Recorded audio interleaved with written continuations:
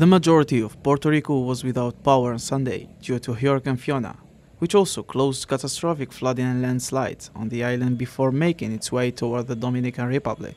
5 years after Hurricane Maria devastated the island, storm hit Puerto Rico that tore up roads' asphalt, destroyed a significant bridge, shut down airports, flooded cars, and dumped so much rain that some rivers rose 20 feet in a matter of hours. I have lots of water, snacks, canned meat, not so many perishables, mostly non-perishables I purchased for the storm. My doors, because I am right on South Shore, like there, right, and up high.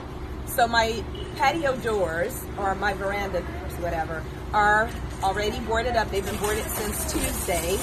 U.S. President Joe Biden pledged support to Puerto Rico on Thursday at a meeting with the federal emergency officials on the sideline of the United Nations General Assembly. We're all in this together, I promise you, Gov.